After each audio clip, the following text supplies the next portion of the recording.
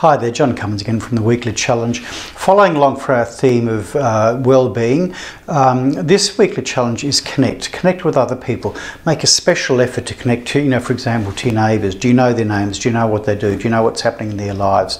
Perhaps even just make an impromptu connect with a stranger. Smile at someone, say hello in the shop, start up a small conversation.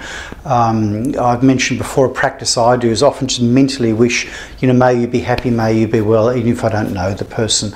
So connecting with others is, I think, so important for us as human beings as a way of decreasing stress, feeling interconnected and feeling part of a greater community, which is really good for our well-being and fantastic for our arteries. Now, one thing from a dementia prevention viewpoint is it's so important that people that are either at high risk of dementia or are struggling with dementia continue with their socialisation. So a connection with human beings as a human species is really, really important for well-being, for our arteries and quite possibly for cancer prevention.